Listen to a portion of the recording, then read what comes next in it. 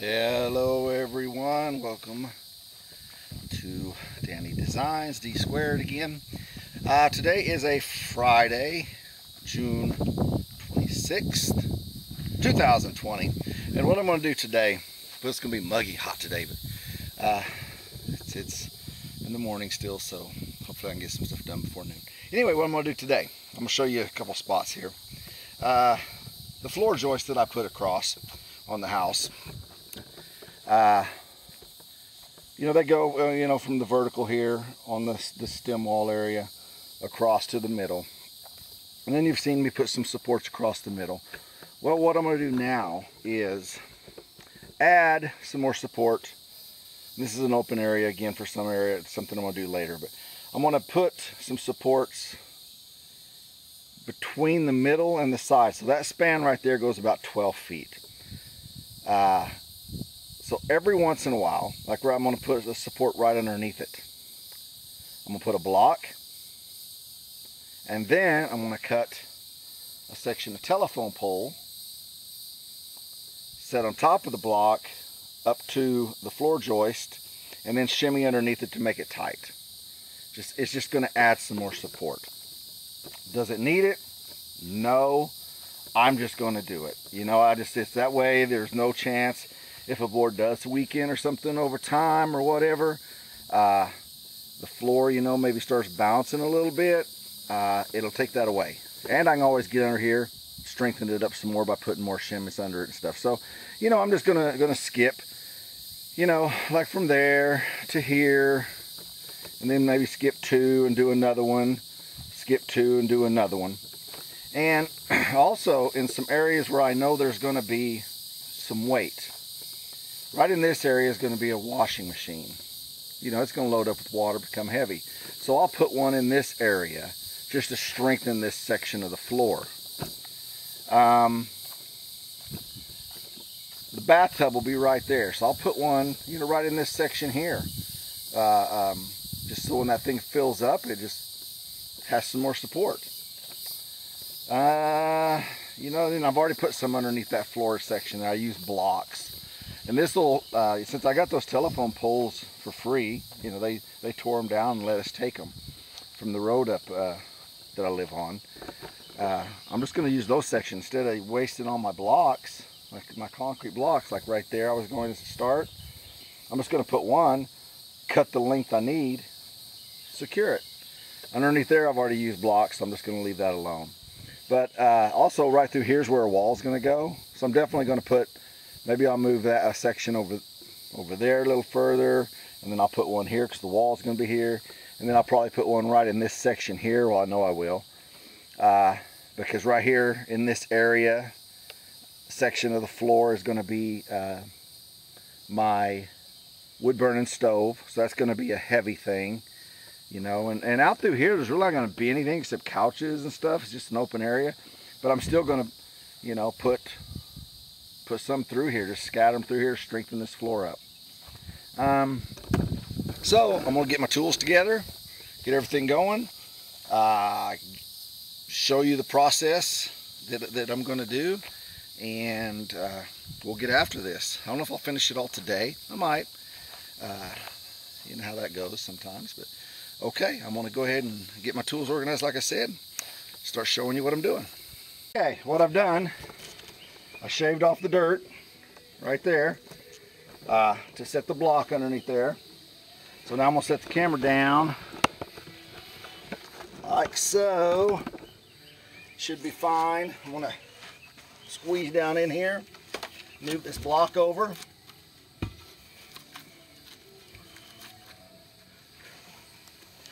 Put it right underneath this board here, underneath this floor joist right here.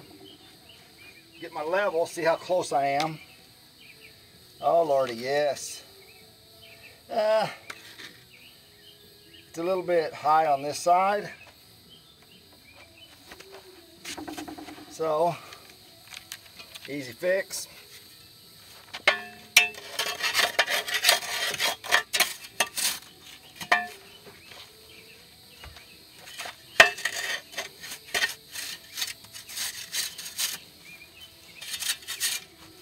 And you know, these don't have to be perfect for the simple reason I will be putting shimmies under there anyway.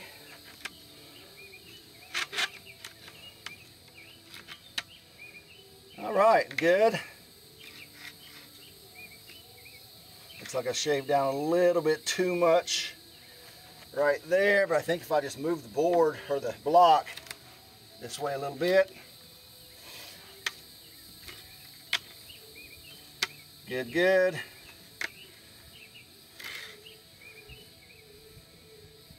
No, I don't like that.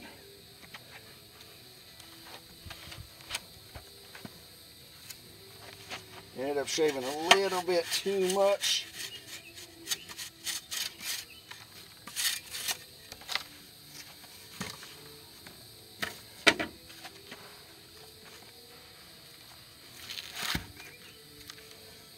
Alright, looks pretty good right there. Good left to right.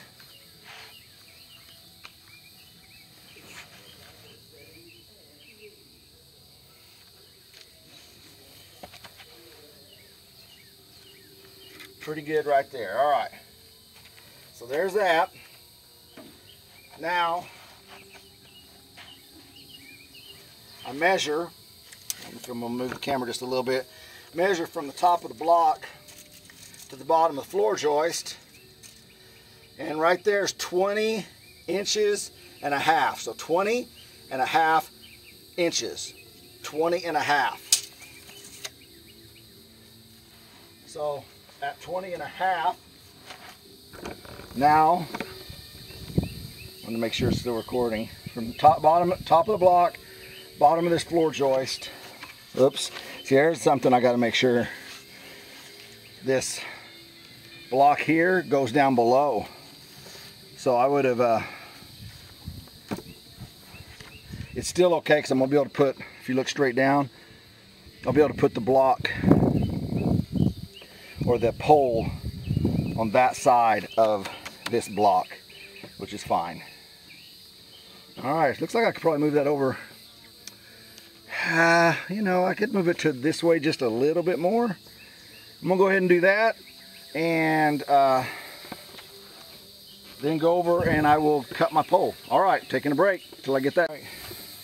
Gotta check for snakes.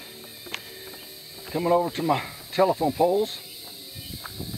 Fire up my chainsaw. 20 and a half inches.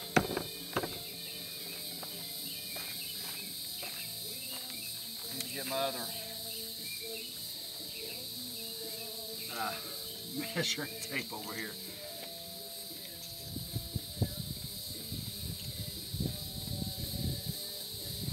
I'm going to use a good scientific marker here.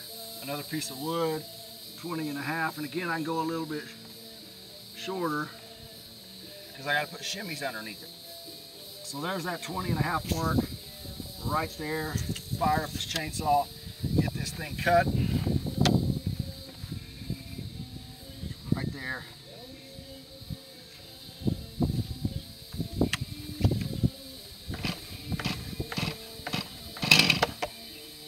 Man, these stills, they're working pretty good for me.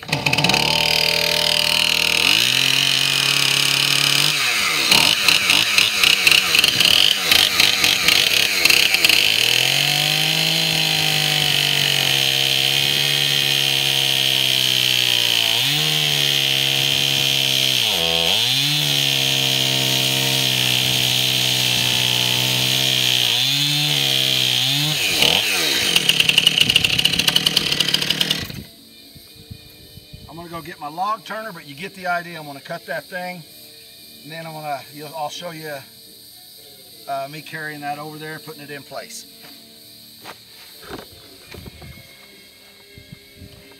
I know that I haven't experienced it too much, but I've been told that these poles that have been treated with the oil, started cutting on this, got that piece cut off there, and then I remembered, hey, they put some copper wire on the side of these things to ground them, you know, and I looked at this one, and this is what I saw, this wire coming off.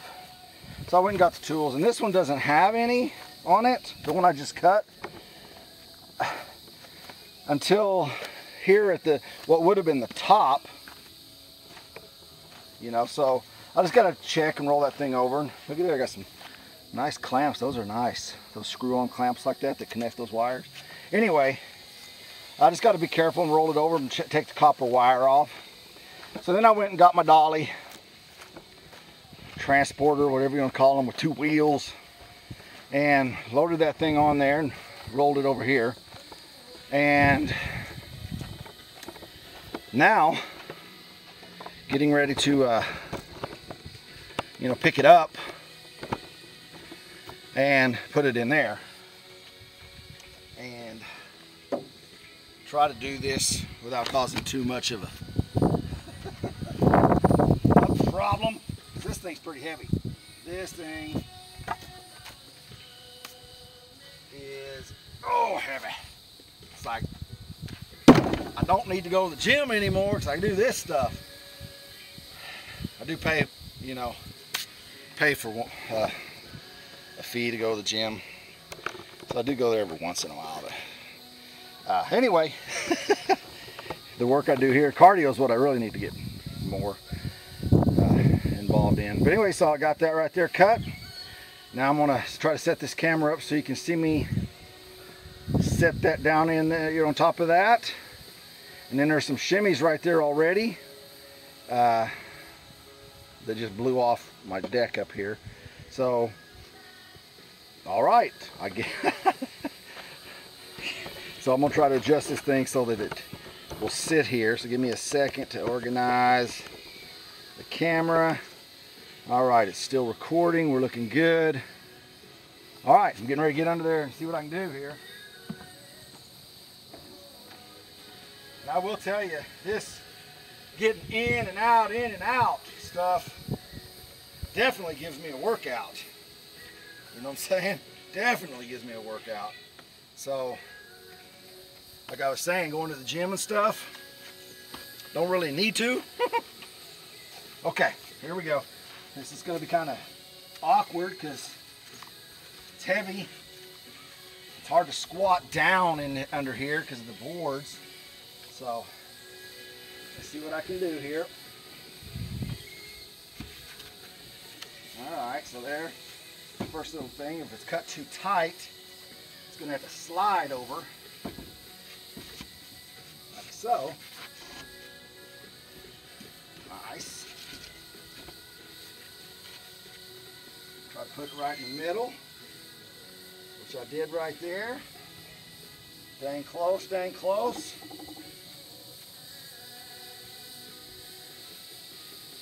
Okay. Wow, all right, I like it. I'm just gonna try to bend over here. Man, got these shimmies.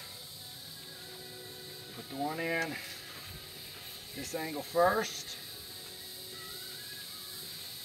then this angle. I'll use a hammer here in a second, which I have right here. Grab this shimmy right here.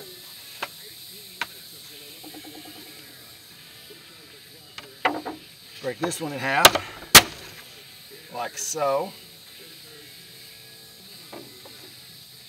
Shimmy underneath here.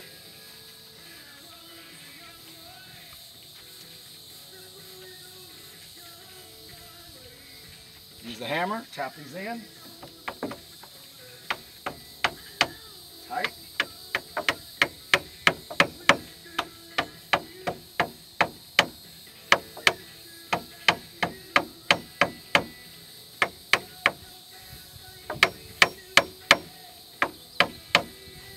There we go.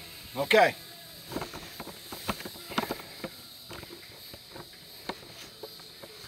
That's what I'm going to do. I like that. I think I may try to, well, it won't matter. I was going to say cut these ends off so I can get between here, but I really, it's not important because it's at floor level, the bottom of the floor joist. So when I'm under here crawling, when the floor's on, that won't be a factor. So I think when I do that, it's fine. I'm sure sometimes I'll need to shimmy this way, you know, sometimes at an angle to get it tight, but these things are in there tight now. And after I get them all set in place and get them tight, I'll probably go back and retighten them with the hammer before I start putting the flooring on. I've also got to go back and tighten some bolts just to make sure, because some of them are probably tightened in and fitted a little bit more, so I'm going to tighten those things up again, you know, before I start putting the flooring on. But hey, success. Okay, I'll show you the finished product as I keep going. What my plan is now is to go, I've marked the floor joist that with an X that I want to put the next one on. So I scattered, you know, with an X down through here. So what I'll do is I'll just get my blocks, put them next to the X's, throw them in. Then I'll go in and put the blocks in all the way first in the areas. And then I will measure each one, cut it, bring it over, and put it in and set it in place. So that'll be the steps that I'm going to try to do. So, okay, getting hot quick. So that's what I'm gonna try to do right now. Success. That was exactly what I wanted to happen. So sometimes that doesn't happen, you know, as you've seen throughout my videos. Sometimes it doesn't happen at all. You know, I got to totally change my plan. But this one, success. All right, I'll let you know what I'm doing and show you the process. Woo! I'm out of breath. Sorry about that. Just got out of the air, being in there, crawling around on all fours. All right, what I did, got the bricks set. See that one? That's the one I showed you earlier. Finished, make sure my process was working. So I got the bricks set, got them leveled underneath the floor joists that I wanted to put support. That one looks off a little bit. I think it's okay though, because those those beams are pretty dang wide. So there and there. I always check for snakes right here, because they might want to hide in there, you know, and get me. Not real big fan of snakes. So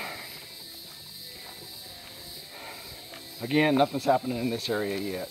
Still got some designing to do. But right there, good. Over there, you know, then I got to skip two because there's nothing in this area. Heavy anyway. Put one there. And this is where, you know, I started saying, well, I need some because wall is in this area, right in here. So I put one there. And there'll be some staircases kind of sitting, putting pressure down on the floor in this area. So, I mean, if you look, walls here, staircases going up will be right in this area. So I have one there, and then there's one on the same over there, the same joist across, which is where the staircase will be. And then, like I said, over there, fireplace, wood burning stove. So here, wall, so I'll put one there. In this area, put one right there because that's the only place I could get it. I mean, I could do something right there if I needed to, but you know, washing machine right in this area. But I got a block, then I got a scab bolted in. This area is pretty solid. Then I got one right down in there. Just again, I just skipped one. Got one right there. You know, this is where bathroom stuff will be, shelves and all that. Wall, there's gonna be a wall in between the mud room and the master bathroom. And then one right there for the bathtub. They're all nice and level. I'm assuming it's around lunchtime. I know it's hot. So I'm gonna take me a little break, get some water in me, and probably come out and start cutting some more of these bad boys up. You know, so I can get them in place. And I'm not sure how, I don't want to keep getting in and out, so I'm going to work on a system to measure them, maybe write them down, label them, so they go in the correct spot after I measure them and cut them. Okay, break time. Okay, well, whew, success. Okay, recap. Putting in the telephone pole segments that I cut under the house, under the floor joists. Put blocks, cinder blocks, then cut sections of these, put them in like that. So there we go. Some of them aren't completely done because I need more shimmies, different sizes, but there they are. They're under there. The shimmying part's easy. That was a bear getting them in there and in there. That was some physical work right there. So there they are. Wanted to show you the finished, we'll say 99.5 finished part of it. Because like I said, the shimmying I got to do on some of them. There they are. They are done. See, there's some shimmies, but I need more, so I just stopped at a couple places. Need some thicker ones. There it is. Okay. Success. Thanks for watching Danny Designs, D Squared. Really appreciate it. Another positive happening on the log cabin in Oklahoma house. It takes step by step, but it gets there. Okay, doing that because the sun won't hit you. Again, thank you. Please like, subscribe, pass the word.